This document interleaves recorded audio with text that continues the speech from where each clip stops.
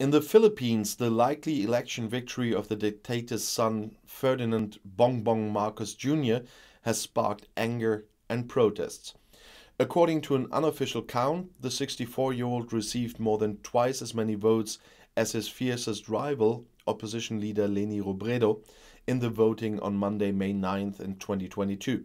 Hundreds of people took to the streets in front of the Electoral Commission building on Tuesday after the election and accused the authority of electoral fraud. According to reports, thousands of citizens were unable to vote because of defective vote counting machines. The official election result will probably not be announced by Congress for a few weeks, but Marcos Jr.'s victory is considered certain. His opponents are dismayed that the notorious family will soon be able to move back into the Malacanang Palace in the capital Manila 36 years after being expelled from the island nation. In addition, according to the calculations, Sara Duterte Carpio will become vice president. She's the daughter of outgoing President Rodrigo Duterte, who is internationally pilloried for his tough fight against drug-related crime. Under his leadership, thousands of people are said to have been murdered by death squads in the past 6 years. Bongbong and Duterte Carpio ran as a duo. Their influential families are considered to be closely linked.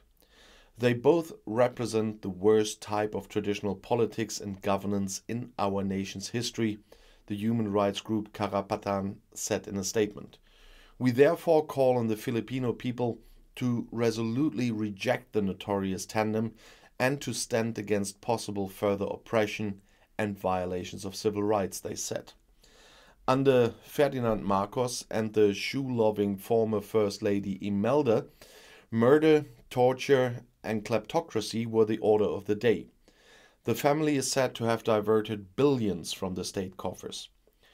During his election campaign, Bongbong Marcos glorified his father's regime as a golden age of prosperity. Critics spoke of a disinformation campaign that he conducted primarily on social networks such as TikTok and YouTube, where he has millions of followers. He was able to win over young voters in particular, who have no memory of the time of martial law. Political observers consider Marcos Jr. to be less repressive. He's kind of relaxed. I don't think he's authoritarian, said analyst Tony Lavina to the German press agency. I think Marcos Jr. wants to please. He doesn't want trouble and will avoid trouble, he says. But that also means that he may not want to make difficult decisions. Others believe that BBM, as Marcos calls himself, has no plan for fulfilling his ambitious election promises. Cheap rice, cheap petrol, jobs, infrastructure, peace and order. How does he want to do that?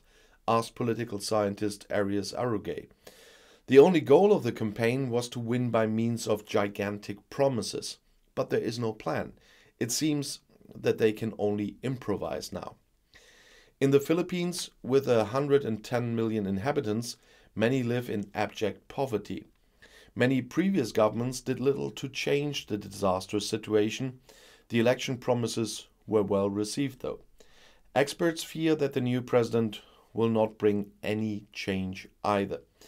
Amnesty International called on Tuesday for the new government to make a dramatic course correction and break away from the past 6 years under Rodrigo Duterte, particularly with regard to human rights. However, the organization was pessimistic that this would happen. The Marcos regime was overthrown in 1986 and had to flee to Hawaii. After the death of Ferdinand Marcos, the family returned to the Philippines just 5 years later. Many members, including Mother Imelda and Marcos Jr., have since held political office on and off. Experts say the family has been preparing to return to power. More than 7,000 islands make up the Republic of the Philippines, which is home to over 100 million people in around 100 ethnic groups. While the south of the island state was influenced by Islam early on, the other parts of the country were Christianized during the Spanish colonial period from the 16th century. Due to climate change, the Southeast Asian country is increasingly threatened by extreme weather and, despite solid economic growth, is one of the poorest in the region. Many Filipinos are therefore forced to look for work in other countries in order to financially support their mostly large families. The current political situation in the Philippines is characterized by the extremely repressive government of the outgoing President Rodrigo Duterte, whose brutal drug war has triggered international outrage. And if all this comes true with the election result, we will see what BBM is bringing to that country. I can only hope it will not as bad as people fear. And I'll see you in my next video. Bis gleich.